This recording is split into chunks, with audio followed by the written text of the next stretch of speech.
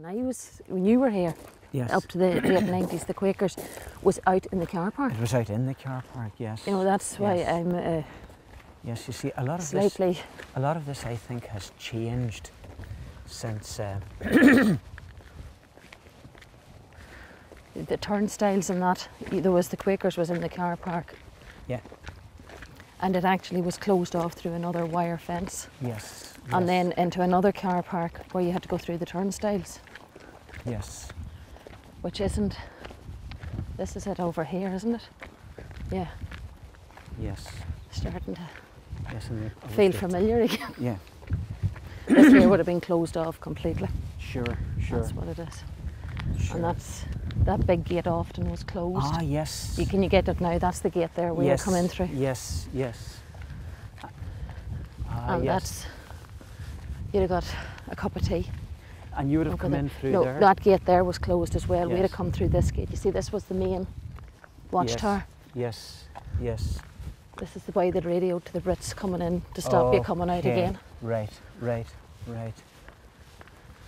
But the big gate very often was closed. Sure. But then both car parks would have been full. You'd have drove in through that gate. Right. In through that gate there. Yes. You'd have come down the Bog Road. Right. Or you could have come that road as well. Yes.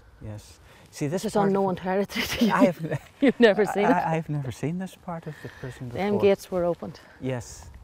Funny, I was down here a couple of years ago and keeping them and were peeping through this. I was trying to explain to them. Yes. And then you'd have pulled up here. Yes. And in through the turnstiles. I see. And your parcel would have been given in. Actually, it still says there, isn't it? There's the same parcels. Yes. And you went in here. Yes. And then can you still get through? No, the gate's over that. There's a block over. If that's locked, this one might let us through. Yes. It doesn't look a lot worse. Hasn't changed.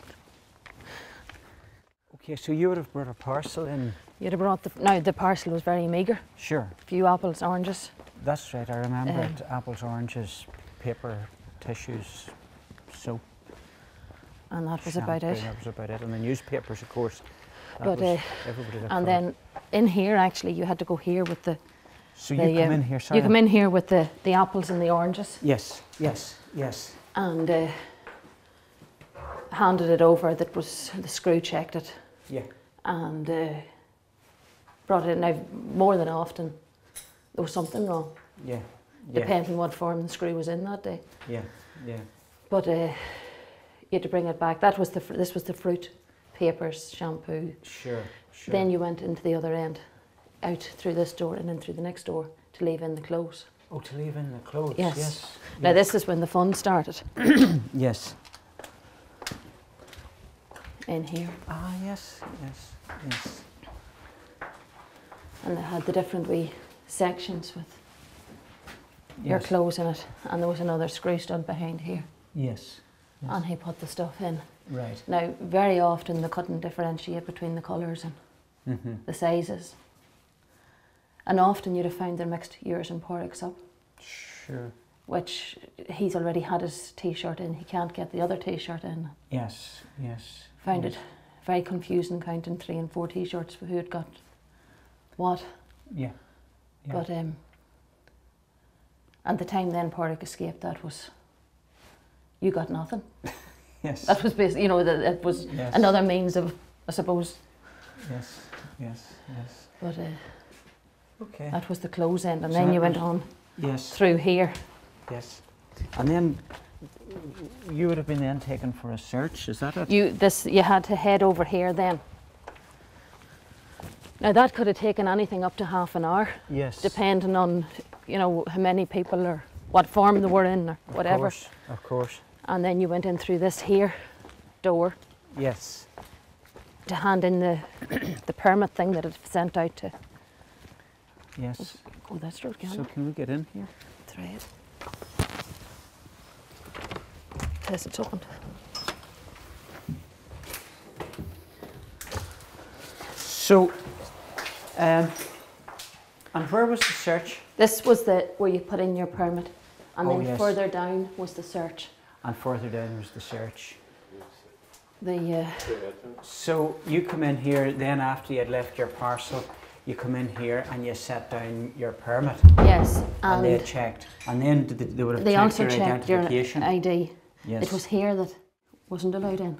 That's right. It caused terrible, Yes, poor offensive to Poor- Jimmy. Poor Jimmy. It also was here that they wouldn't let Mummy in the morning That, that me and Daddy went in, that you said you were going on the hunger strike. That's right. That's right. That's right. It left the two of us going alone. You and Daddy, yes, of course.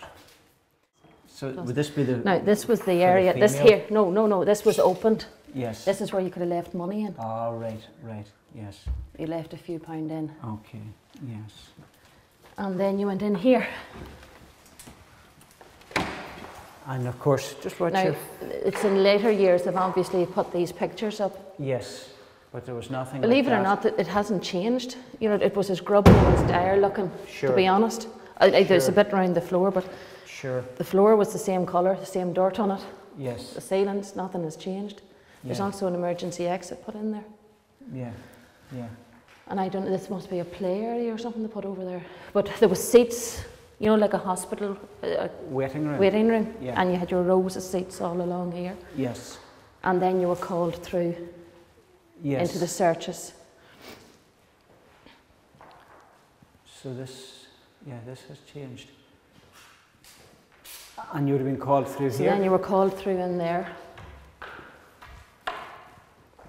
Male and female, separate. Oh, this is the search area. This was the search, actual search Okay, area. Okay. So, yes. And very often you had 3 females, 2 males. Right. And you were brought in one at a time. Now, Right. if you had a small child with you, the child was allowed with you. Okay. But I would have been, 10 or 11, Yes. where I had to start going on my own. I wasn't Right. allowed in with Mummy. Right. Right. Right. And at that stage there was a table here, Yes. Yes. 2 chairs Yes. and 2 females. Yeah. And you emptied everything out of your pockets. Right. There was, to be quite honest, there was many today you'd have come in and sanitary towels, anything, it was very demeaning. Mm-hmm. And often you were asked to take maybe your trousers off or whatever. Sure. But Yes. it was all, I suppose, to try and...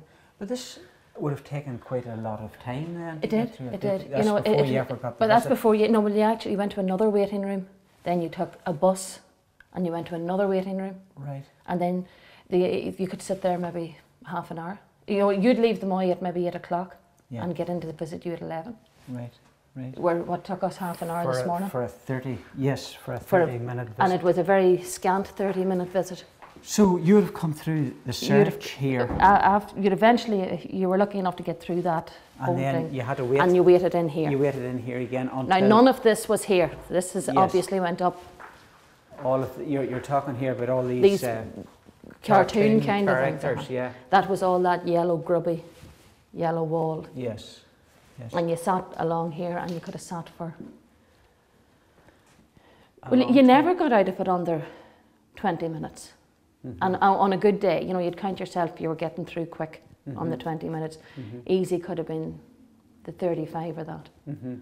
Mhm. Until the latter end of the hunger strike, when they'd have brought you through Yeah. on but a that more was direct basis. exceptional But that was very circumstances. much the exceptional Exceptional circumstances. circumstances, Very yeah. much exceptional. So then you would have. So then been this was a called- closed off door, Yes. and the screw would have come in through this door. Yeah. Come in. Of course, it was like, I don't know. There was that many chains and rattles and keys. Mhm. You know, opening. You know, and then nearly an intimidating noise opening these doors, Mhm. and then they called by a number. Mhm. Never your name first. Mhm. You know. So they would have called my number. They'd and have my called name. your number. So there's 896 McKearney. McKearney. They never would have said Tommy McKearney, anything Yeah. like, you know, it was... Yeah, 896 McKearney, You- which I you of course heard pretended I 896. didn't know. But again, you sat there and you knew 896 was you, but you never would acknowledge Yeah, it. It yeah, was, yeah, nor did I. you were not going to be acknowledged as a number, you know. Yes. You had a name. Yes. So then you So then you came through here. And just directly here, you see, you'd never have seen that. Yes. Directly here was a minibus with blacked out windows. Okay. Yes. And cobwebs on your jacket there. You got into the back of the minibus. That gate, all was locked up. Yes. Which, it amazes you then how poor it came out. Sure. The amount of it, but Sure. you got into the back of the bus was locked off, and Yes. out through the gate. And you would have went through this gate? Out through that gate. And after that, we never seen any more. Yes. You know, that was the end of it. So this is locked. But so that'll bring you out, and then I think it's up that direction. Okay. We'll bring you up to the blocks in the visiting end. Okay. And then again, coming back, you'd have been dropped here. Yes. And you walked up here. And you went out that direction, yeah. Now, at that stage, you still could have been pulled in and searched. Of course. And you came up here to collect your driving licence, your car keys, yes, to get those. You know, back that kind of thing. Yeah. There was different, or if you had sent out an old pair of jeans or something, to, you know, you collected it here. Yes. You gave your name and collected it. Yes. Yes. Sometimes that I had two on. Right. Usually there was the one, and as I said, at this stage you still could be asked. To come in You for a search. you would have been brought in maybe now and again and searched, coming out. And if not, then you went through a turnstile here. Yes. And out into the car park. And that was that. And no, well, it wasn't that. They had two British Army Oh yes. Jeep things or whatever. Yeah. The Jeeps that they drive. Oh yes, the Land Rovers. Yeah. The Land Rovers. And your bio up here, obviously, radioed through. Yes. Yes. And we've tried both ends coming out. Yes. But then they started putting them at either end. Yeah. And as soon as you come through it, pulled you over and stopped you for the car. another half an hour. That with one particular incident, I drove down from Dublin that morning to see you, and I remember him pulling me over. And he says, "I'm sorry, madam," but he says, "I've been told to pull this car for half an hour, and half an hour you have to sit." You know, so he was acknowledging that there's no reason why it other than just to harass. Okay. But that was basically it then. Yeah. On to the motorway. You know, when you think of it, for what, 25, 30 minutes? Yeah. It was meagre enough. But that's sort of the visiting end that I would have. Sure. And that we never really seen that. No. And I think most of us didn't really. We had heard about the time it took to get in, but we never really appreciated how long. Okay, so will we move on now to the visiting? Move on, certainly. Back again this then. Back this way here. And often you would have come out and taken a cup of tea. You see, that thing of allowing a cup of tea at the visiting only started very late on. You know, it certainly wasn't there in the 70s and 80s. Right. Certainly people like Daddy and that had tablets to take and one thing or another. You know, he was yes, glad of the cup of tea. That. He definitely did.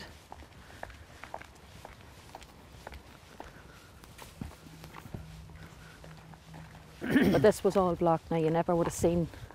This was like these here with the sheets. You know, you didn't see past that. Sure, sure. And directly the other side of that fence is the Bog Road. Right.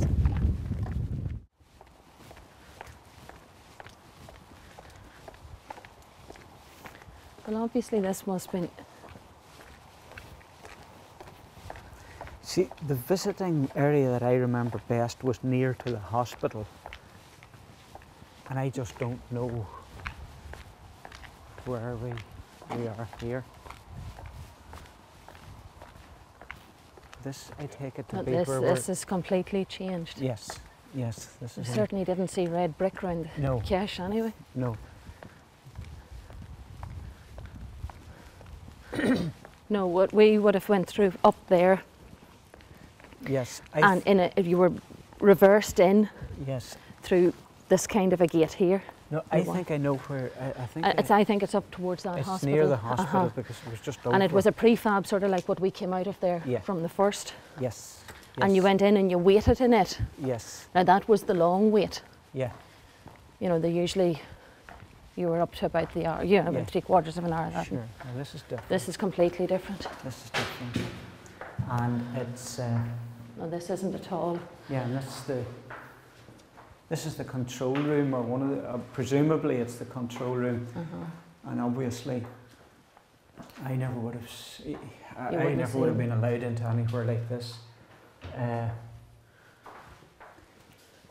And then there's the visitors' waiting room. Yeah, which... There's your control room there more, is it not? well, this would have been one of them, I'd imagine, Aye, Angela. the It says different the one, senior officer, that's the okay. SO, as they call him.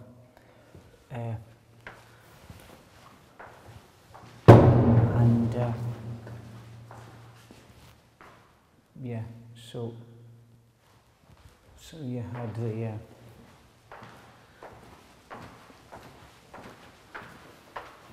yep, and again another monitoring observation box.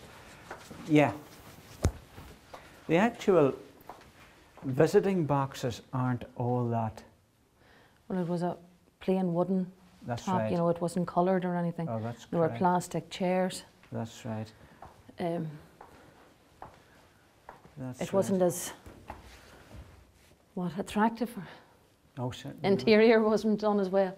No, and even that, it's still a prison visiting room, isn't it? And I take it then you see the prisoner would have come from this this end. end.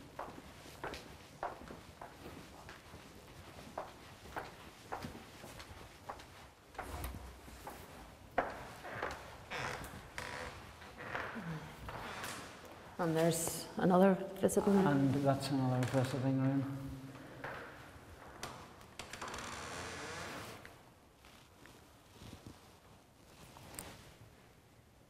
Yeah, A block and B block.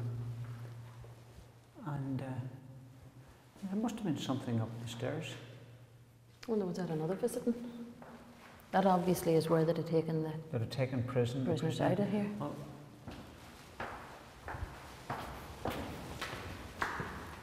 Yeah, this is all so bright and modern. In That's what, you know, it's so, comparison no comparison. yeah, to what we would have remembered. Yeah, yeah, it's just another set of visiting. In fact, yeah, it's just the same again. Same thing again. Same thing again, yeah. C and D, obviously. Yep.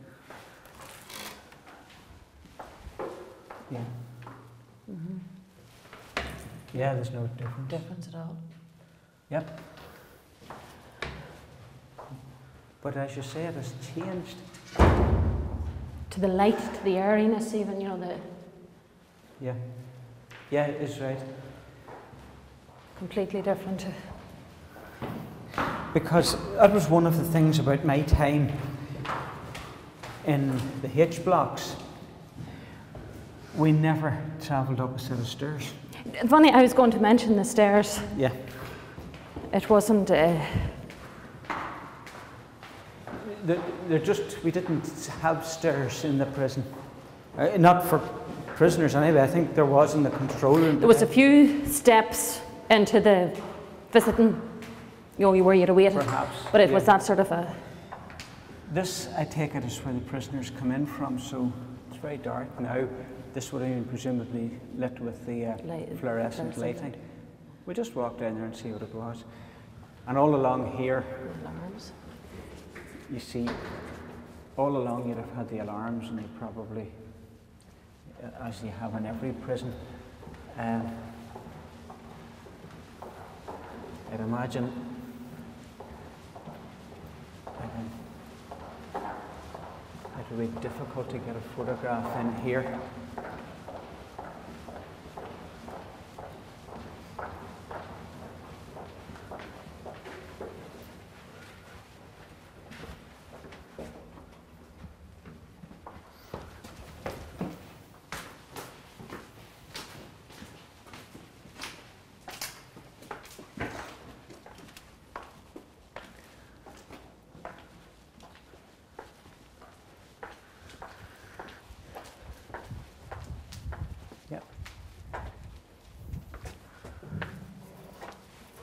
Probably this one it is. Is that right?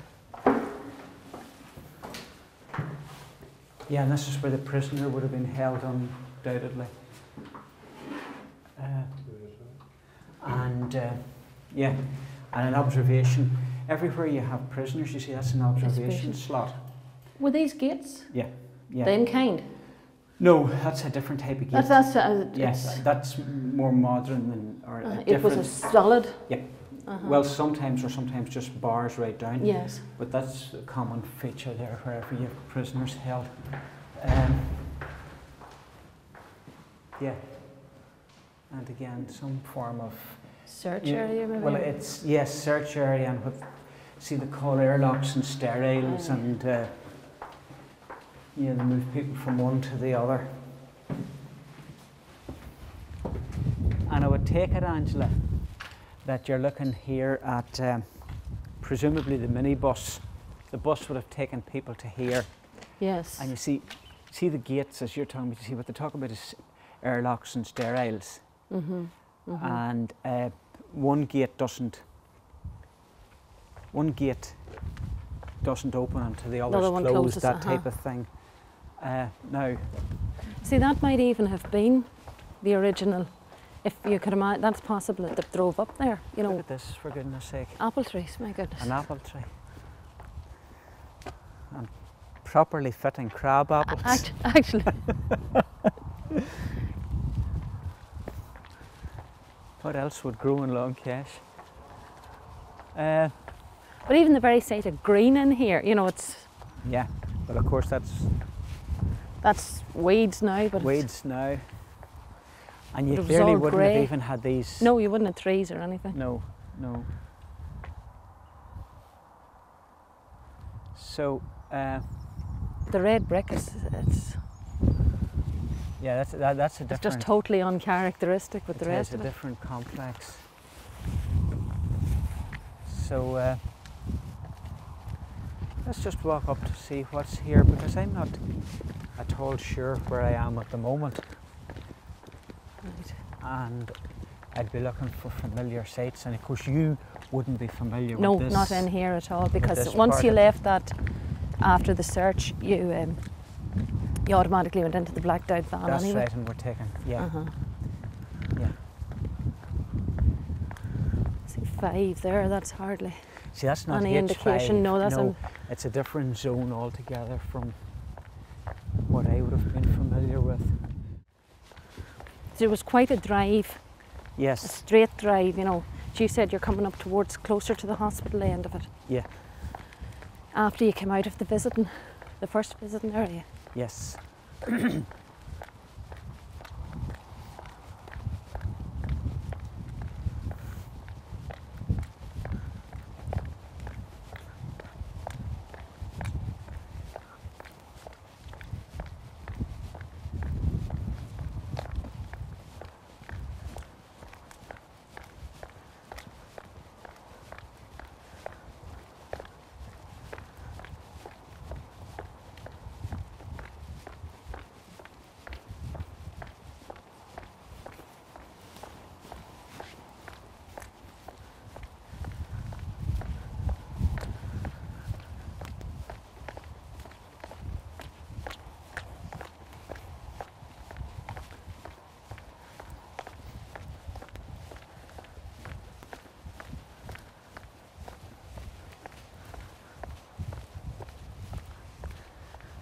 Okay. I wonder, is that to the right, down to where the girls parked?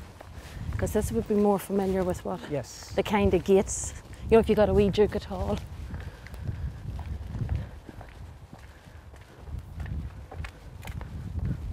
Maybe it's not.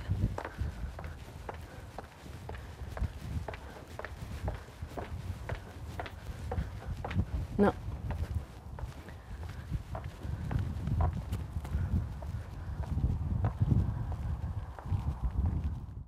But this is, you're right, this is the visiting area. Now, well then that's... would it have been in here?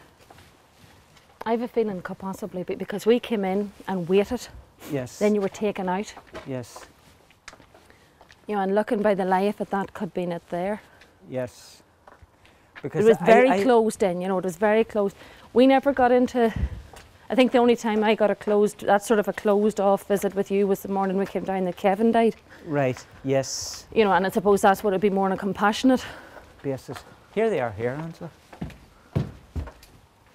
That's the more open ones now. Again, they aren't. That's more what we would have. It's more, isn't yeah, it? they would have changed over the years, but... there was no tea, coffee or milk. Yeah. But this is more like what we would have had, is right. Yeah. Yeah, this is it.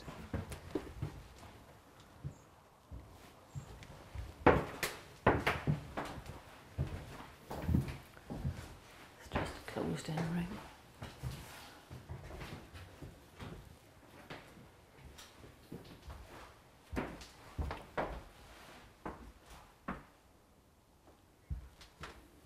To doing closed in, you know, the way that's closed completely off.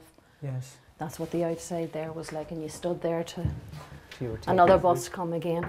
Yeah, yeah. But In later years, they actually put up a small prefab kind that you could have stood in. Yes. If it was raining or snowing, or you know, in the winter time. Yes, yes. But this definitely. But this was more the visiting. Now this here wasn't there, Sure. but it was more this kind of. But it was like this. The tables actually were turned the other road at the start, That's weren't right. they? That's right. That's When right. yourself and Pádraig would have been, and then Yeah. they eventually turned them this road. Yeah, you'd have been sitting with your back to the wall, and then we come in and we would have, as you say, you would have been sitting there and we would have been sitting here.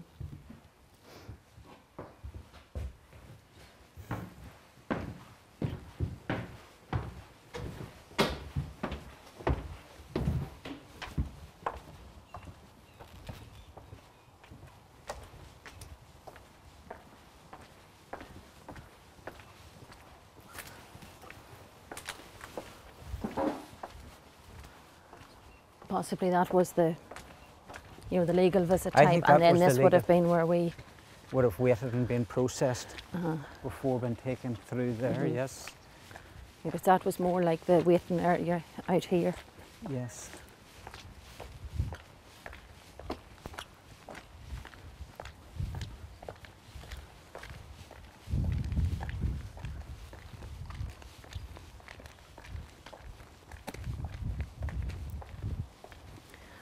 And you went in that side, obviously. You'd have went in this side Yeah. and then come out. And the bus would have been able to back up to the gate.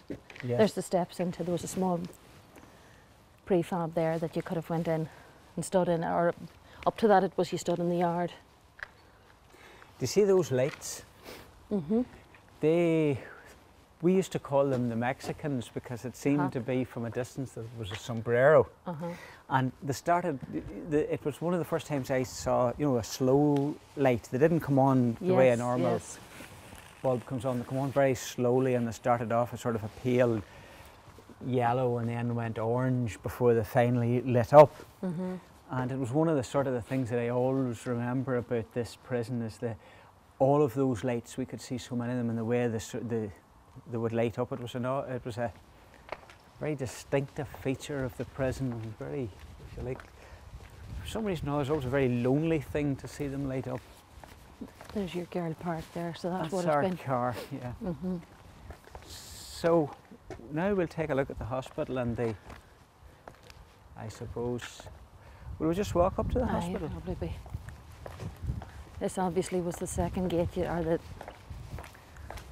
time lock thing that you'd have went through Yes, yes.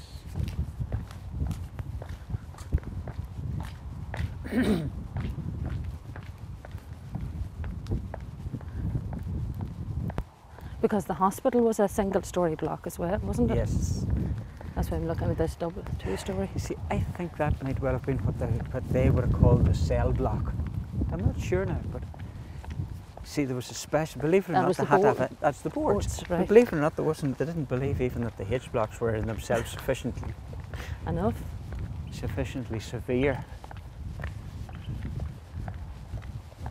So how much you'd have, obviously with the hospital, I mean, you'd have went quite a bit further again Yes. to get to the H blocks. Oh yes. You know, 4 or 5. Sort of like a ward more. Yes, yes, 4 or 5 beds. Possibly for theirs. And you see, this was a great luxury in Long Kesh because there was no in-cell sanitation. So the fact that people staying in this cell overnight, there have been at least 4 beds in this room. When I was here in the hospital, that snooker table wasn't here. Now obviously at some stage this has been turned into a recreation room. My time this was a 4-person ward, but the luxury of it was that you could use the toilet at night, which was unheard of because there is no in-cell, or was no in-cell sanitation in Long Kesh. Now that room over there, that's the canteen where, or the association room. Now remember, all of these grills were locked at the time, and at a certain stage prisoners who were in the hospital were in there. This was the kitchen where, because the hospital run a somewhat more relaxed regime than the rest of the place, the MOs or the medical officers would have made you a cup of tea, or some of the orderlies, prison nurses who were doing orderly, might have made men a cup of tea, but they would have prepared some, not the meals were prepared in the prison cookhouse, but they would have made a cup of tea or something like that in there. Now, we were still, in most of the other cells, we were still slopping out, and that's the sluice there for slopping out. Now I'll tell you what happened. That's the bathroom, and these cells, you might effectively call them cells and or wards, but they don't look like wards. Now the last time you met me in here, this is where I was, Angela, and the last time you saw me in here, you were about that size. That's possible. would have been the first few days of 1981. This is where I was in this ward here on hunger strike, and you were advising me to bring you in chocolate, the dark chocolate biscuits. You didn't like the light chocolate. Possibly. I remember there would have been a locker to that side of the bed, and maybe a chair on that side. That's right, the chair. You were allowed to sit this side. And visitors would have sat there, which was a big concession to allow visitors to visit prisoners in the cell. Now, to me, this particular cell, although it has to an outsider, this looks a fairly restricted area, and you still have the bars in the window. But to me, coming from the cells in the H block, this seems to be an enormous, large, comfortable. Bigger window, probably, even, is it? No, about the same size, but it's not as high up. It's more comfortable to look through. And I was here in this cell here. By the time the hunger strike ended, of course, I was quite ill, and it took me a good few days to get over it. But I remember Parry coming up to see me here. He was brought into. He was brought into this room here because he was in the Crumlin Road. That's right. He was in there. And they brought him up here to see me, and that was a few days before the hunger strike ended. Because I remember for the last fortnight or 10 days, I was getting a visit every day, and I thought it was because there had been a loosening up in the Northern Ireland office, and they had saw the light and they were becoming much more liberal. I didn't realise I was so close to death. And I took it that this was a marvellous gesture from the NIO, but instead... I remember Porrick saying that he was convinced, he was contented that it was the last time. And I didn't know that for a long time afterwards, just how ill I was. I'm nearly sure that's where Tom McFeely was. Or maybe it was Brendan Hughes. Maybe it was Tom McFeely, and I think Brendan was over there because Sean McKenna was in there. Sean was in there, and then we had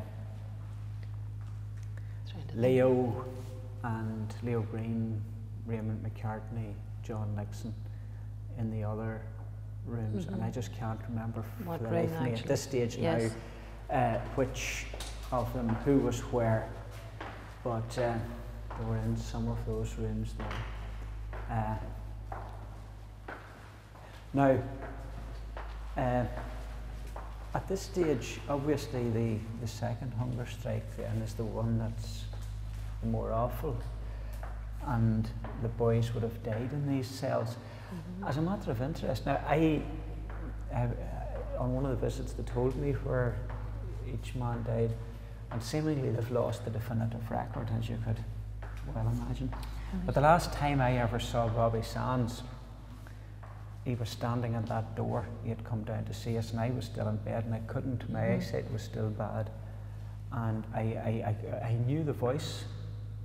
I recognised his voice more than I recognised his face, but the shape, of course. But I remember him saying, "How are you?" and I spoke to him, and that was the last time I saw Bobby.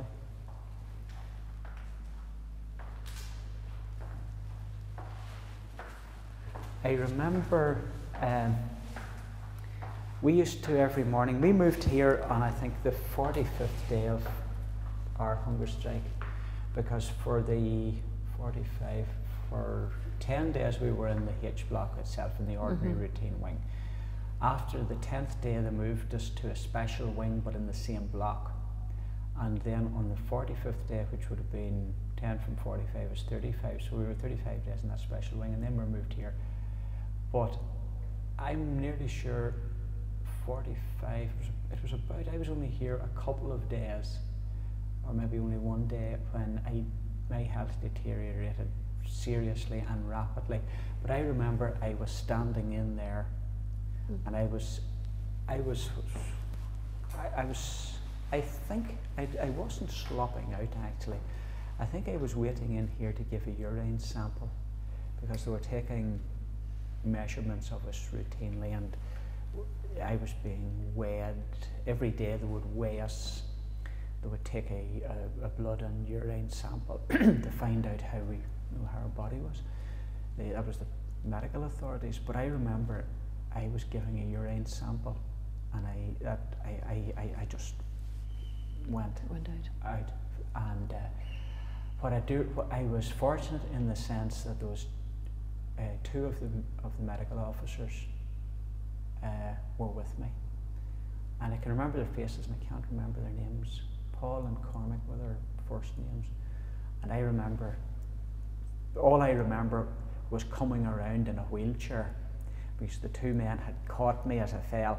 Luckily enough, the two MOs caught me, got a chair and put me in it, and I remember being wheeled back to the cell, and I opened my eyes and the world was black because I couldn't see, my eyesight had gone. And I was in serious trouble thereafter. I didn't get out of the bed after that, and until the whole thing was over. But that's where that happened.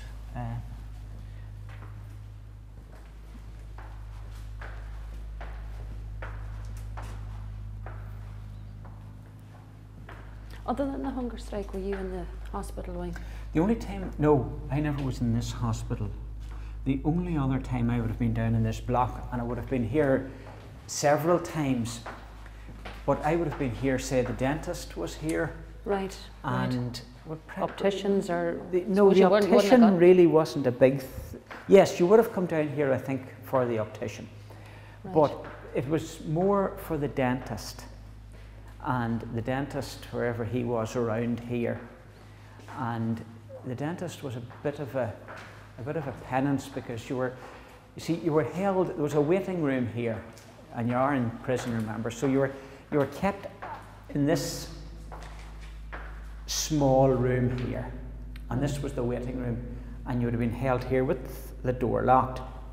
Now, fortunately enough, there was a toilet in the corner, but you'd have been kept in this room. There might have been 5 or 10 men in here, and waiting, and then being taken out one at a time. And I remember one incident. It was shortly after the protest had ended, and we got the clothes, and there was a character here, and I'll not mention his name, but he was determined to prove that he was a solid, staunch Republican, but he had just been sentenced and had no or very little Irish, but he come down here, and invariably the ex-blanket men spoke Irish because they didn't know who else was in the place, and very often you could have had loyalists or even civilian prisoners. And there's a number of us speaking Irish one to the other, and this man was determined to let the rest of the world know who he was. So he jumped up and said the Hail Mary, said the wrong word.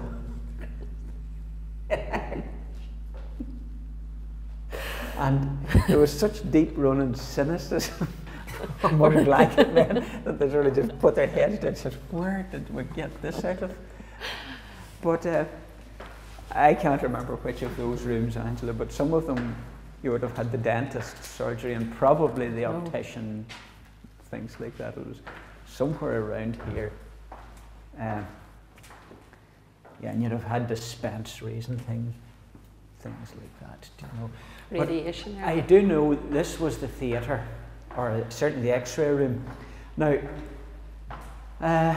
most of my time here, they didn't actually. I don't think this was very extensively used, for a simple enough reason, because breaks, you'd only really use that for breaks. They actually had the facility to carry out an operation in here, but they didn't, because at the end of the day, I think they found out that X-raying a break is something really that has to be done by people who specialise in it, rather than medics. So they would do that, and I don't think it was used very often in my time. And that contraption there is the padded cell. It's a gruesome spectacle. Imagine putting a human being into that there and keeping them in this room here just because their mental faculties had went. I don't know if it was used that often, to be honest. So it was just the fact that it's there is an appalling thought. Isn't it? Will we move on? Looking there, I don't see a chair, dentist chair, anything in any of them. No, well, I'd say a dentist's chair, as far as I know, is a fairly expensive piece of equipment, so should be taken out. It probably would have been taken out. In fact, we had one very good dentist here at the time of the hunger strike, but I think they soon replaced him with less talented.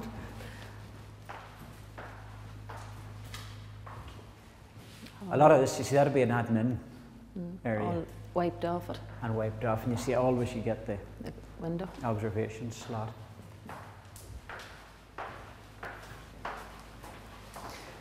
Remember, you were talking about grills. That's the type of grills, the more common one that I remember.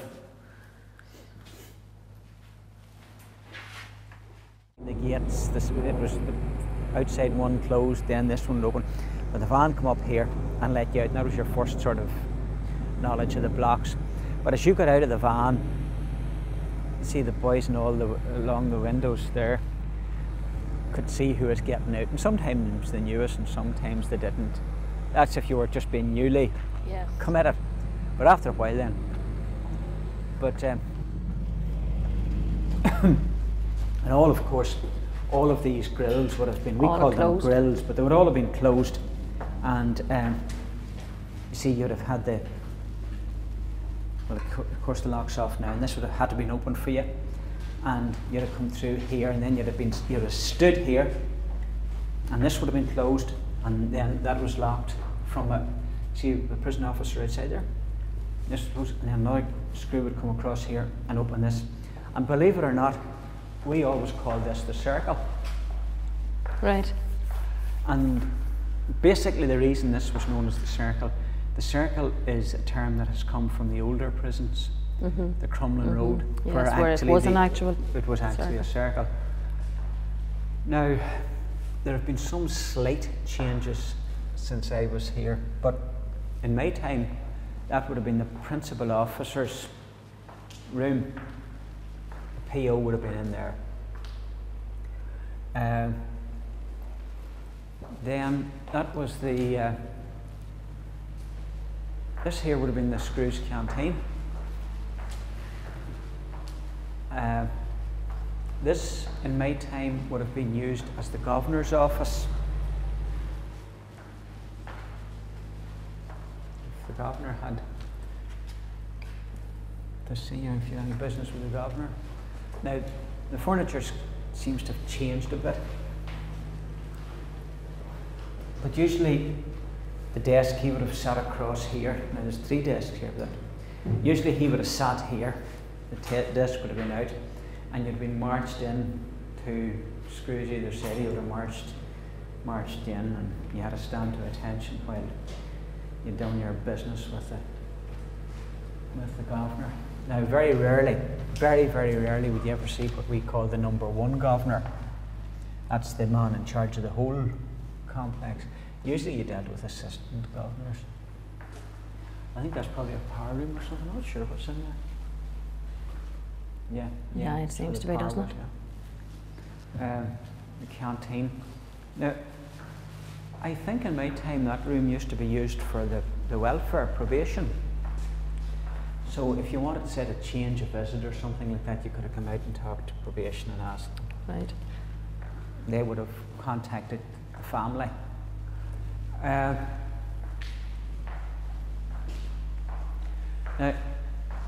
again, if I can remember correctly, in my time, yes, that's the medic's office.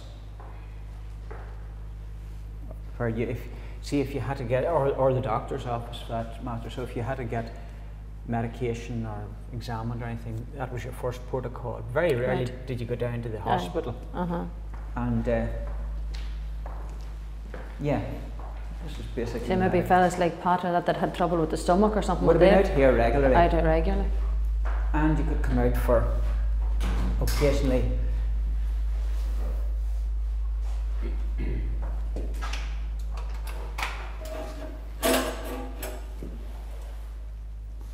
Now, I'm not sure what way that weighing scales works, but there used to be weighing scales, and because if you can think of it, we weren't encouraged to weigh ourselves for our fitness.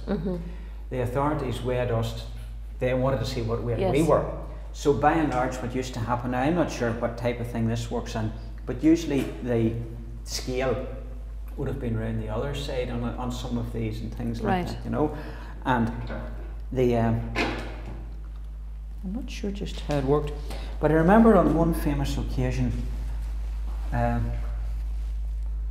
friend of ours from Stewartstown was very concerned about his weight, but he brought one of his friends out to monitor his weight, and Liam constantly read off the wrong. Added to it? Added a stone. I don't know what that was for. These were for the staff, male and female. Where's the monitoring room? And would that not been here as well, wouldn't it? In my time, it was here. Ah, there's the door blocked up. Now, that door has been blocked up since the escape. But there used to be a grill on it. Yeah, there's the door, isn't it? Yeah. Now, what happened was during the escape, tea bags 5p each. See nothing. At the time of the escape, and the way it changed was all the keys of the block were in there. So one of the IRA boys come across and put a gun in and ordered them to hand out the keys, and one of the prison officers refused, and he was shot. And then they got the keys out and opened it, and once they got the control room, they controlled the block. Now, obviously the report that was conducted into the whole escape decided that this was too big of a risk. So it meant then that the prison officer in charge of the control room was hermetically sealed away from this part of the prison. And I'm not sure, presumably you get in from somewhere else now, but that changed thereafter. Now, when you were brought in, this was the first place you come to into the circle. You were stood here. And I remember when I come onto the blanket, I was met here by the PO, and the PO asked me what I was doing, and then actually made me strip in the circle and sent me naked down the wing.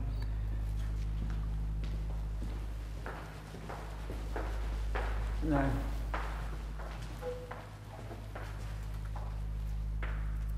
that, I imagine, would be the education room where classes were held. Now bear in mind that again all these were locked. And you had another prison officer in there.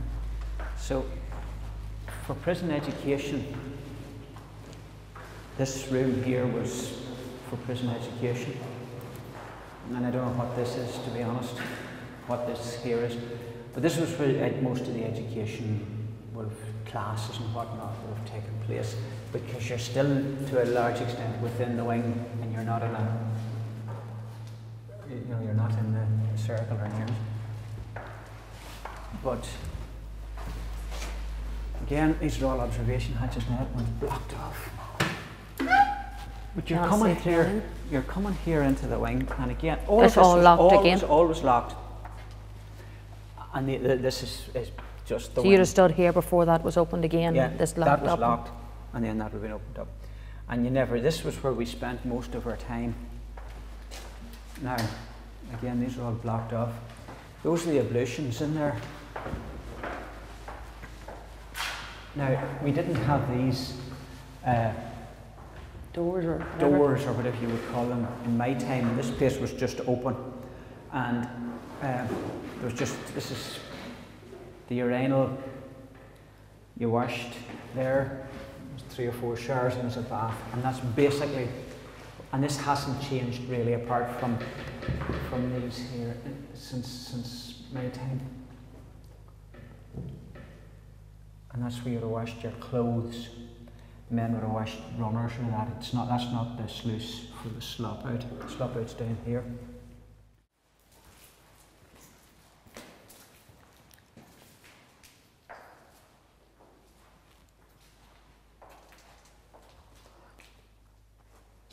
Now that's just this thing, as you guess. One of these had an element in it. In there. There would have been. Yeah, you see down there? That's just an ordinary sink. This one here had an electric element for hot boiled water for washing dishes and what like that. But we used to have here then, always along here was what was called the hot plate. Now it was about that length there, and it was metal. And just as the name suggests, it was a hot, not an oven that you could cook in, but it kept food warm, and it was a large piece of thing. And what happened was, the meals come up from the canteen, from the cookhouse, on a lorry. I mean, that's how the escape happened, because the boys captured the lorry. But the food come up, and it was brought in then on a sort of a big trolley, and they come up in hot cases. That there were metal cases that kept the heat in. Now they weren't that warm, but they kept the food, and they were come in through the grill, and the boys would have taken out the containers of potatoes and stew and custard and that, and put them into the hot plate. And then, whenever the prisoners come to eat, there was tables all up and down here. And you come in and you just formed a queue along here. You come in that door there, through that grill, you formed a queue here, and you stood and you got your plate of food, and you went down, you ate it down there. And this place was full of, this is what it was. Now this was also the recreation room. Right. So when you were let out at night, there was a television down in the corner, and you could have watched the television. There was a dartboard, and there was a few other games that most people didn't play, drafts and things like that. But most people just come here to talk. Aye. Or play snooker. Snooker was always very popular. Now this was a big concession here, this size of a table, because for a long time there's only a wee small table that was pretty useless. Now I never really bothered playing snooker, I never could get the hang of it. But a lot of lads were very fond of that. But again, all these grills were closed. So how long would you have got in the evening? From 5:30 to, I think it was 8:30. The doors opened at 5:30. Now in the summer, you could maybe get out to the yard. This is a multi-gym. this is just as it says. This came in my time.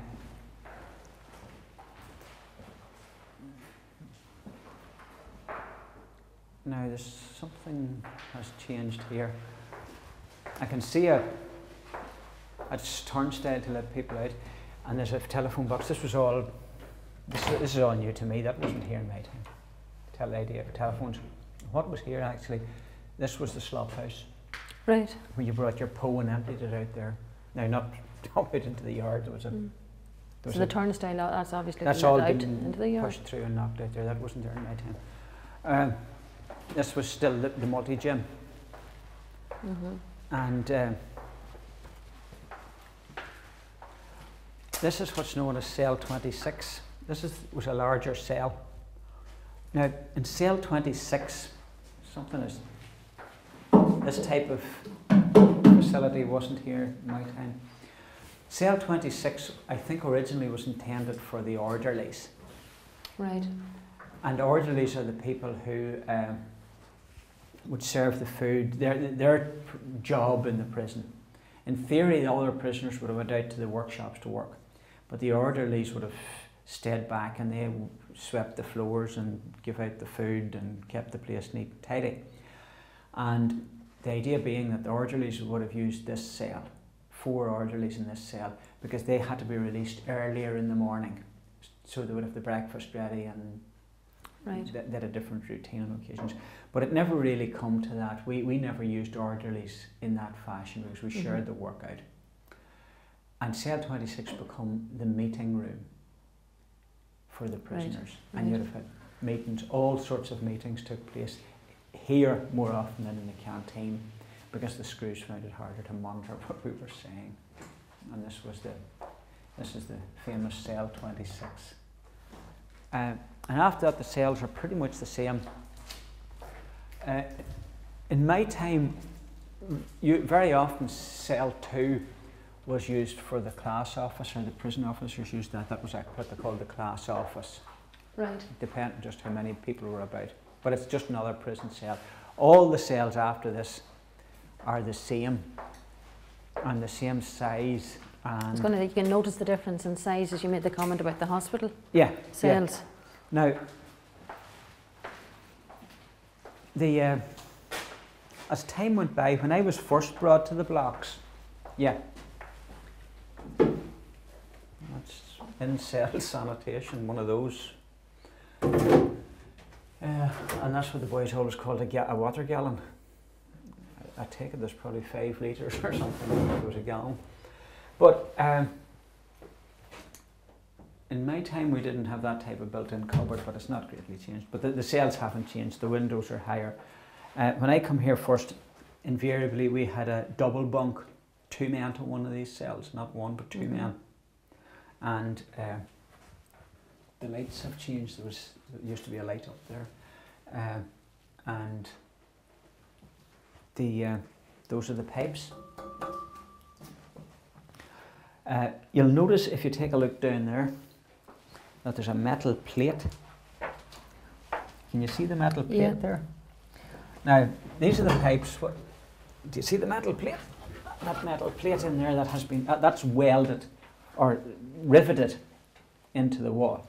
Now the reason for that was that prior to the plate going up and while on the blanket and on punishment, the boys got plastic knives and dug out the cement round the pipes, and then they would send through notes and tobacco and messages to one another. And they used to, it was one of the great values that we got from the Bible, which every prisoner, God bless the British system, but every prisoner has to have a Bible, and they couldn't prevent us having a Bible. They don't have to feed you, but they have to give you a Bible. And we got the Bible, and you take a long strip off the Bible and you'd flatten it out and you'd put a sprinkling of tobacco. If we could get tobacco, we'd get a sprinkling of tobacco, roll it up and push it through. Or you'd even push a light through on a wick. And how you made a wick was, we had any piece of cotton towel we could get, and you took the string out of the towel and you unloosened it, and made it into a wick. And then we used to use we would smuggle in a flint from a lighter and a small piece, you know, the tube of a biro, the inside of the biro where the ink runs, piece of that, and put the wick or the flint into the top of that. Make a wee bit of cotton, set it down on the floor, and then get either a wheel from a lighter. You just took the wheel out of the lighter, you didn't get either the wheel or a piece of a razor blade, the tiniest wee piece of a razor blade, as long as you get a spark. Get the spark. Flick, flick, flick, until that would light up. And once that lit up, then you put your wick into it and got the wick lit, and you had a wee spark.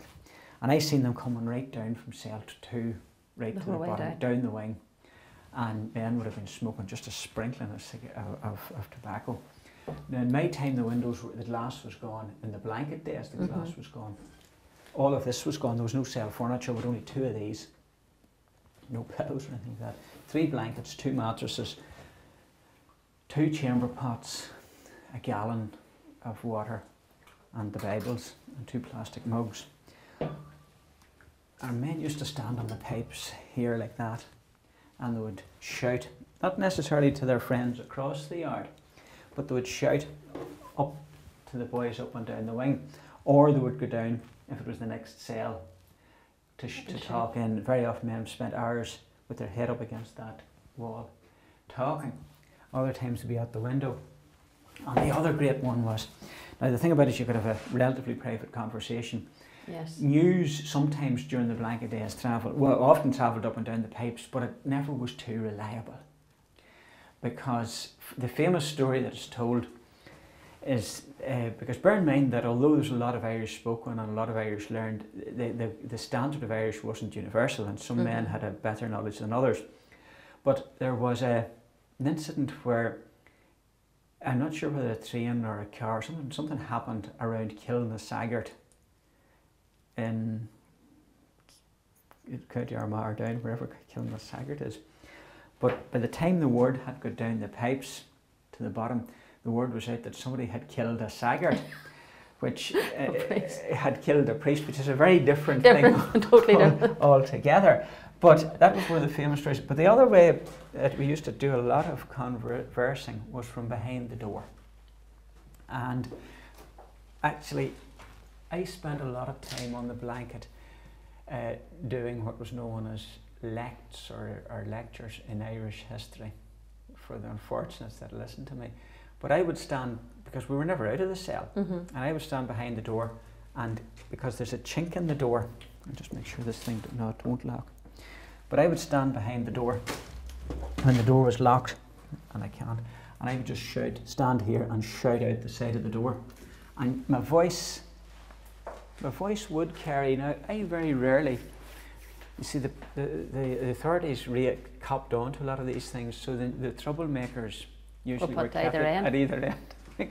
And I usually spent the time at the end of the wing, and my voice had to travel up the whole wing. Very often I'd have been around about 18 or 19, and I'd have been in shouting for all I was worth up and down the lantern from behind the door. Yep, you'll see it there. There's a small chink at the side of the door. God, and this is where I would be standing, shouting out. And the first word you shouted was, "Eastigay!" Listen. Listen, everyone. And then the boys would listen. Some of them.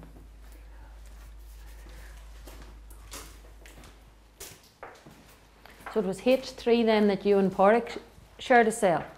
In fact, it might even have been in H4. Was it? I thought I was wondering, was it? Because it probably was in H4, and if I remember rightly, we were in one of these end cells. And that was the double bunk? No. Oh yes, a double bunk. Yeah. Two-man cell, up and down. They really only changed that after the escape because they felt that 2 men in a cell give too much cover. And how long were you together in the cell? Well, only maybe a couple of months in all. It wasn't that long. No, but it was a while that. Oh, we did. Yes. We had a while, and then there was other times we weren't in the same cell, but we would have run into each other on different occasions. Now, Again, this is the yard. we would then. never have been in there. That was patrolled by this is the yard. Now in my time, this type of corrugated iron was across that one as well. We didn't have access to both yards. Right. We only had access to this yard here. Whichever wing you were in, you had access to the yard. There was a yard for each wing. Yep. And this was all across here blocked off with that type of corrugated iron there. Would have been across here and across there. And that was a sterile area that only the prison officers could access from the circle. So this was our yard. And I suppose in some ways our world, and we played football and men would have run around it, and that's what we had. Now we had access to this, usually the day started at, I think it was about 8 o'clock in the morning, the doors would open. And the breakfast would have been already in the canteen.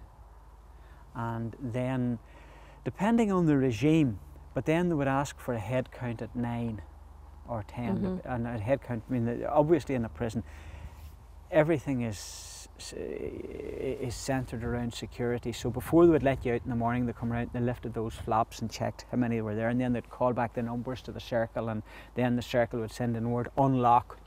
So the doors would be unlocked, and you'd, first thing most men done up obviously was slop out, go and wash, and then get their breakfast, and then there would be another lock up for a head count. Now the regime's changed over the years, and at other times then they didn't do this, but you would be sometimes locked for a head count for, that was 5 minutes, and then the yards would open at 10.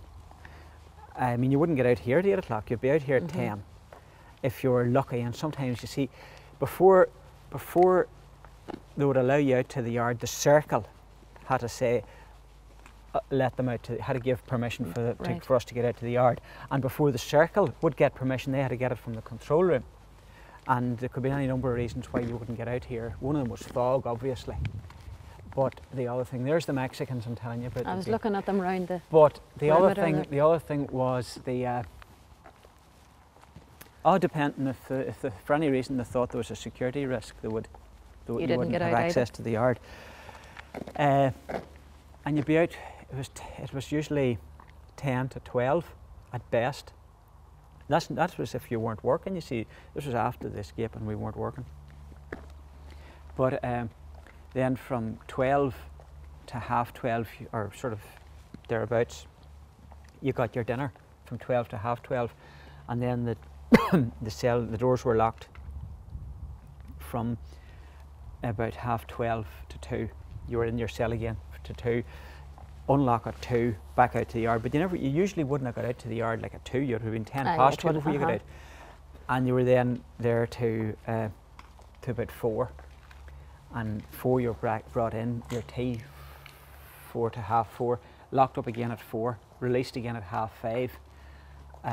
You got out at half 5, and then there was tea and a bun or a biscuit for you.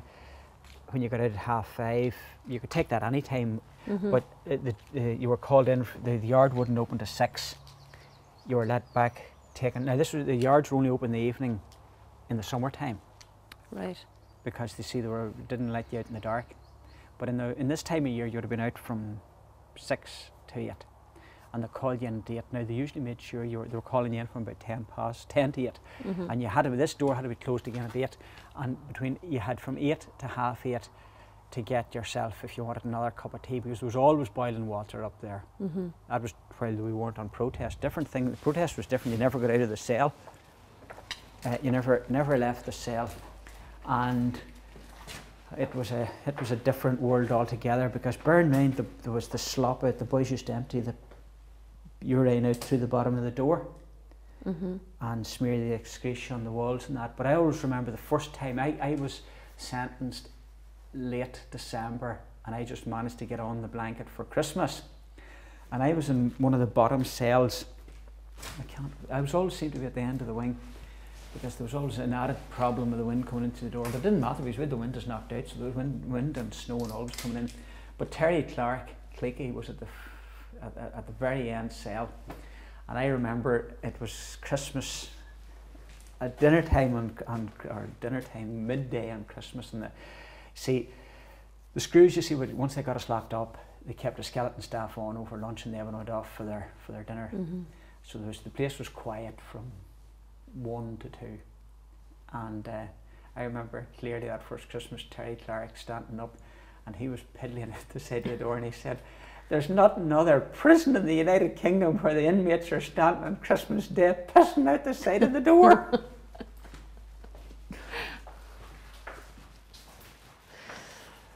That's when I got the. You see, that's the flap there.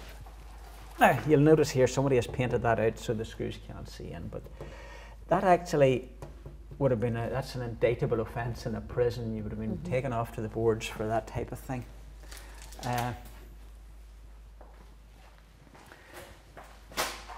Somewhere here. There's one there that hasn't been. Have you got it? Can you see through it? Yep. Yeah. You can see Well, that's what you'd have heard in the mornings when there was no protest on. You'd have heard this. No, that's. Now, depending on who the officer was, some of them deliberately would have come along doing that there, and you'd hear this clap, clap, clap, clap all down the wing. It was a deadening sound. Others were decent enough, and they'd have lifted it and they'd set it down sort of decently. But then here, there always was a wee piece of timber up here into which they could slot a card, which was your card. Now, if you were moving from wing to wing, they'd have taken that along with them, and on that was your number and your name and your sentence. So you'd have got some men 8 years, and then also earliest possible release. Well, mine, you see, didn't. It said life, 20 rec. So then there was obviously there was no release date. No release date for you. This was to a large extent, this was your world. As I said, the blanket was different. See, on the blanket days, you were moved here every so often rotated around a clean wing. And the blanket, a move was a really dreaded thing, because you were taken out, at most you had a towel on, and you were walked up the lantern, and then you see there was the search. And this was where maximum brutality. Everyone taken out at the one time? Oh no, one at a time. One at a time. You had to come walking up the lantern with a towel, naked except from, and a towel, I'm not talking here about a bathrobe, I'm talking about a hand towel. Linen hand towel, not a woolly one, a linen, white, sort of a linen hand towel, more like a tea towel nearly. A tea towel. So to say you were going to that wing, you weren't too bad, because they would have got you here, or more often than not, they would have got you and taken you in here, and there'd have been 10 screws standing around, you know, and that a mirror, one of those mirrors that you see in there, size of one of those, you see those mirrors there? Yes. They had a mirror that size there, taken off, and they had it surrounded by a piece of foam, and you had to squat over that so that they could view your backside. And we simply refused to do it for them, so then they started to beat us, and the beaten men, they just walloped and battered and beat men anyway. And then you see you were sitting in the cell. It was always a dread, you didn't know what exactly to expect, and sometimes they were worse than others. Sunday morning mass, they would search you before you went out and things like that. Then there was the search. You see, there's always cell searches, so you never know when they'd come walking into the cell and they'd batter men on the cell. Vicious, brutal time. But the worst move then, of course, was if you had to move from, say, this wing across the circle, because the longer the move, the worse it was. The more search. And yeah, well, you didn't get more searches, but I mean, it was the more time for them. See, but there was a screw here and there was a screw there, and see, it wasn't just a question. You didn't have to do anything. Just gratuitously, as you were walking by, it just give you a wallop. And at each gate here below, you were live. Yeah. Each one you were live for the same sort of. No, is that? Sometimes depending on the how they read it. Sometimes they would just hold it like that, and they'd let you through, and some screws would say go on ahead. I mean, it wasn't they weren't universally evil or anything like that. There was some good and some bad, and a lot of them were indifferent, only just wanted their day's pay.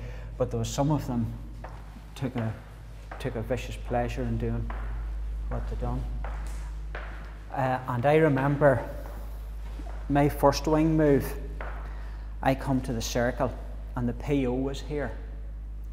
And the PO said to me, right, get down over the mirror. And I said, I'm not doing that, you know. And he says, right, take him back. And what they done was they grabbed me by the ankles and the arms, and they turned me upside down. And they run me back like a squeegee from here back to my cell, right down the lantern. He was an Armagh man. And I remember him, he's since deceased, was in charge of the block. Nasty bit of work. But the thing you basically wouldn't treat a dog like it, would you? You wouldn't. You know, you don't. You think it. But things changed actually after the escape, and they changed for the better because the system was so challenged and upset by it. For a start, they took us in. We all put into single cells. Now that was for security reasons, but they decided to put us into single cells. So the thing about it is, if you have two men in a cell, one can say, "I didn't know that was there," and it's difficult to prove. But if you're in your cell on your own, you really are responsible for what's in it. That was one. Two, you haven't the same autonomy. What it meant as well then that the wings went down from having 40 men on a wing to having 23 or 24 men on a wing, which was easier for them to manage. And the other thing they done was they said that, because invariably what the IRA do in prison is the word that you don't talk to the screws. I mean, if you need a visiting pass or something, you go up and say, can I get a visiting pass? But you don't stand chatting with them. Nobody talks to them. And the screws before the escape made it easy for us because they were nasty, they were aggressive, they were offensive, and they invariably used your prison number. But they were instructed afterwards to open up and try and develop a relationship with the prisoners. Right. And various prison officers would come down, and I mean, I was taken aback at first, and they'd be saying, well, Tommy, how are you, and what are you doing? And some of them would stand around. Now, I never really had any great warmth with any of them, but because of that, there was the atmosphere relaxed. Yes. And there wasn't the same aggression because they decided it was counterproductive. But there you have it. There you have it. I remember being taken to the boards one time. I was to go to court, and what, this would have been on the remand or after? No, the deposition? It was after I was sentenced. Right. And I can't remember for what reason, but they wouldn't give. Usually, when we were moving to a visit, they put the prison uniform on us. But on this occasion, they decided to move me just in the trousers. So, but the thing about it was snowing. There was snow on the ground, and I had to come out through the door. And I remember a lot of our lads in the wing were looking out, and they started to laugh and cheer over at me. I was standing with just a pair, we called them strides, but just a pair of prison trousers and no shoes. No, just the trousers. Just a pair of trousers. And the snow. And the snow all around me, getting into the back of the van to go to the boards. We'll just walk to the gate here. To see it.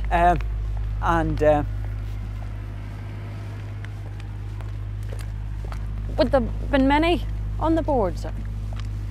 There would have. For no apparent reason? Well, there was some reason for it, but never. I mean, nothing major? Nothing major. The odd time somebody would have punched a screw or something, but usually it was trivial enough, caught with a bit of tobacco in the cell or something like that.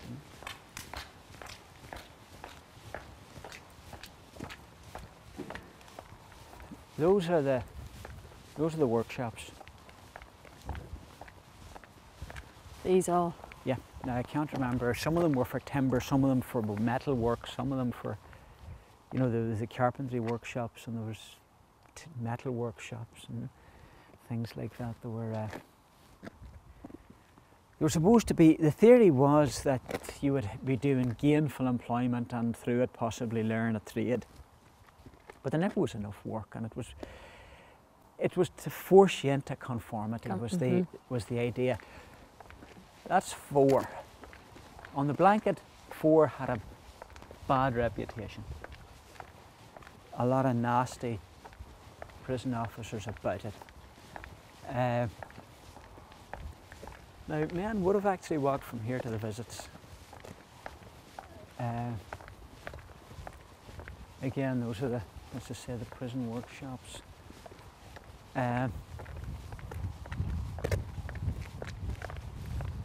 You see that sea over there? Yes. These were divided into zones, so the authorities knew where you were. These are what I believe called stand-down huts. The prison officers, you see, would have been, I mean, they weren't always, if there was nothing moving through the gates, they'd have been fit to stand in there and make themselves a cup of tea maybe, I'm not sure. But that's H5. There's H3. Now H5, believe it or not, in the days of the blanket was regarded as one of the easier regimes. Now nothing was easy, but slightly easier. H3 had the reputation of being quite a nasty place, and I can vouch for that. That was a nasty... Well, was it the same layout? Warders were on each? No. When you say one was harder than the other, what you see, what determined the makeup of the block really was the principal officer, because that block is run by... And he stayed the same? And he stayed, well, he would have stayed maybe for a year or 2 years. Right. Now, there was a man over there, had the reputation, and I mean, a pretty decent fella. Right. Was the PO over there in H5. We had a series of nasty thugs in here acting as principal officer until, having said that, towards the end there was forget the man's name now, a big fella with a beard come on to do principal officer, and the atmosphere changed dramatically because he tightened up things that he'd done. Simple things was, he said, one, the ration. See, one of the simple ways of hurting men on the blanket was to cut their ration. Now you're not supposed to do that, but instead of giving them a full ration, they give them meagre rations. But this guy come along, I forget his name now, should know it, big strong fella with a beard, was the PO towards the end of my time here before the hunger strike, and he insisted that every man got his ration. He insisted that if they wanted to go to the doctor that they got out. He insisted that we got what we were entitled to under prison regulations, which made a change, and he did not supervise brutality. Now, it happened when he wasn't about, but how effectively the prison authorities, how they manage violence is they appoint a man who they know will do it. They never tell him to do it. Yes. They allow someone in, and they after know that it will be done. That's A wing, B wing, C wing and D wing. That's where I was for 35 days of the hunger strike in there. And this is H3. And there was someone in the cell with you that time, wasn't there? No, I was on my own. On your own. The first 10 days, I was over in that wing for the first 10 days. But that was the old simple blanket wing. There's no point going in there all the same.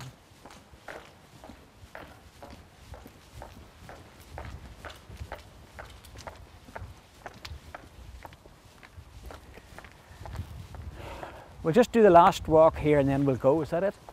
Right. Okay. Where are you? I'll just show you the football field. So it was different to the yard you were allowed in? Yeah. And when were you allowed in the football field? Well, when the protest, you see, once the protest ended, well, the wing was given, you see, you got to the football field by, each wing and each block was entitled to go to the football field, access football field and or the gym. Right. Now, usually if you got once a week to the football field, you would have been doing well.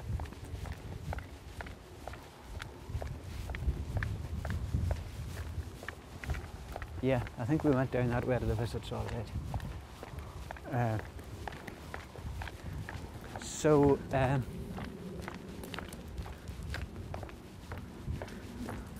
That's the football field. In there? Yep, that's the gymnasium there. And there's 2 football fields there. You'll probably, I think I can see, there's still goalposts. Yeah, there's goalposts down below here. And a tarmac? But it's an all-weather pitch. Aye. It's an all-weather pitch. And that's effectively what they are. So if you come around here, you can see the other blocks.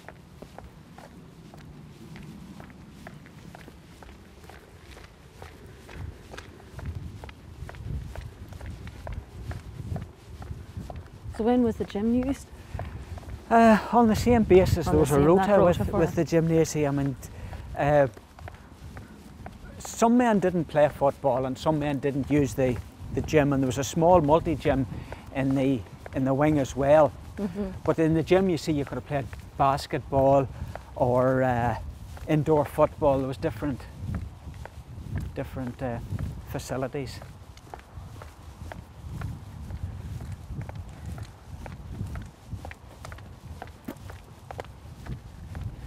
Now, if I'm not mistaken, Angela, that building That's there... the chapel thing, is it? It probably is. I never was in it. No, it's not because I didn't. You see, they deemed it a security risk in my time. Right.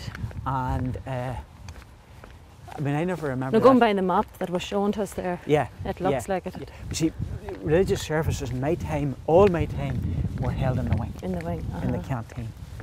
Now, those are more workshops there, I think, but I can't remember really them being used or what they were used for, to tell you the truth.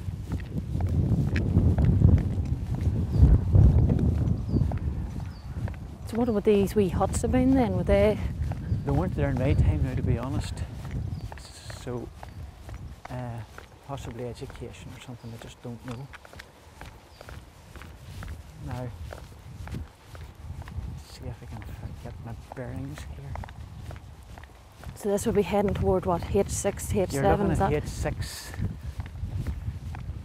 Yeah, now, here we go. That should be H6, 7 and 8. Let's see if this is 7. And was it one of the? This isn't along the edge. What's this? The army singers. Some of those would have had army, and some of them had army, and some of them had prison officers. Now,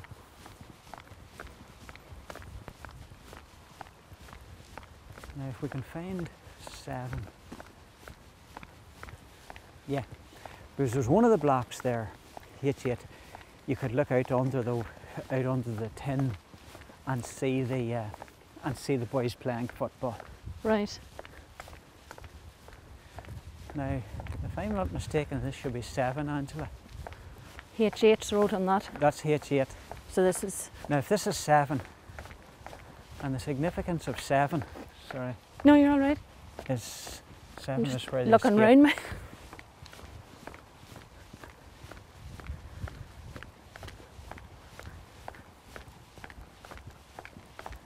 It's closed. Oh no, it's not. There's a gate into it. Right. That's where the 7. That's the escape place. there. That's where the escape took place from. How long was it before you were moved out? The escape took place a couple of weeks, was it after? Aye, yeah. So that's 7, as I said. They're all the same basically, but it's just now those are the cooking utensils. Or not the cooking, but that's how the trays that the food would have come in. Yeah, the food would have come up and things like that there. And I mean, that's one of them. I don't know what peas or something might have come in that. You know, you might have whatever, something like that there, and wheeled in, and then they put them Meats into the or things. And yeah, that there, and I see a lid. You know, to be honest, it's the only reason here is because it's where the escape come from.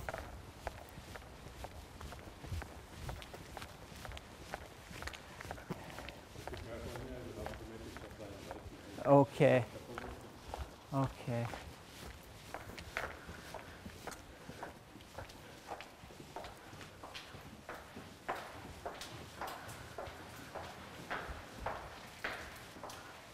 Watch your feet.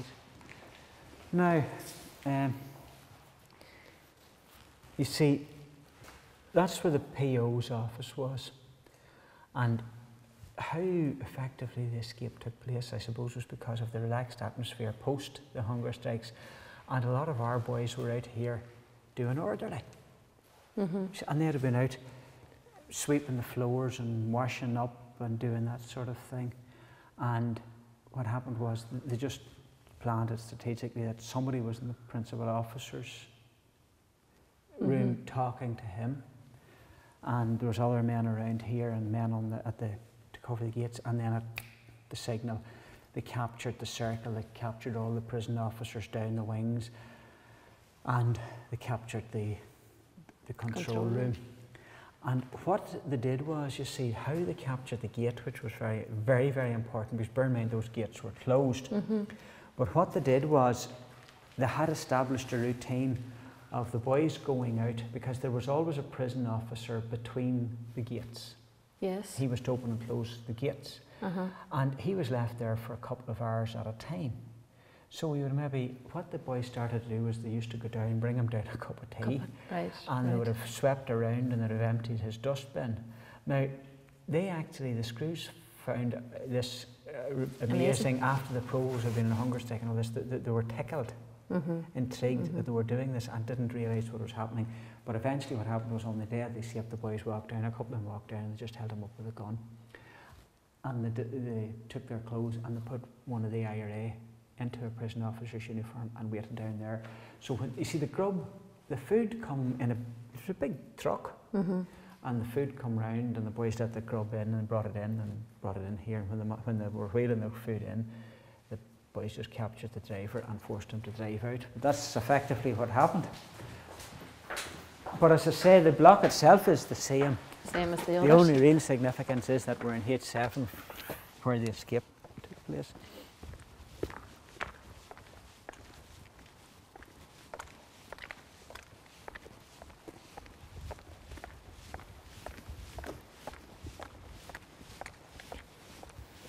What was it like then after the escape?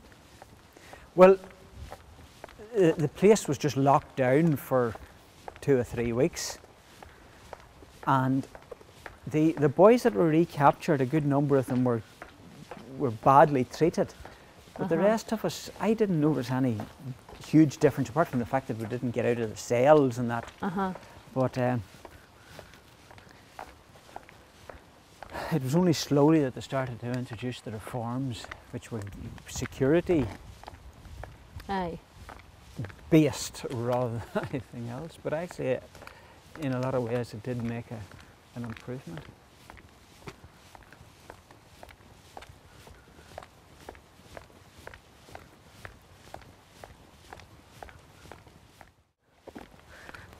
The cell themselves, even you know, you've seen footage of it over the years. They are almost, you know, they are almost claustrophobic when you walk. You're very small, very enclosed. Yeah. As you talk there about 2 men, like you cut. Yes, you two. To imagine 2 men on the blanket. Yeah. Cons 24 hours a day in there. Yeah. Well, you couldn't imagine it. That's, to be honest, you can't imagine it. You know, you can just. I think that's what most people find that they haven't been in the blocks, how small the cells are, and the amount of time people had to spend in the cells. You walked in, I'd only ever previously seen the inside of the hospital wing cells, and they seemed small. Seemed, you know, you actually walk into the wings themselves.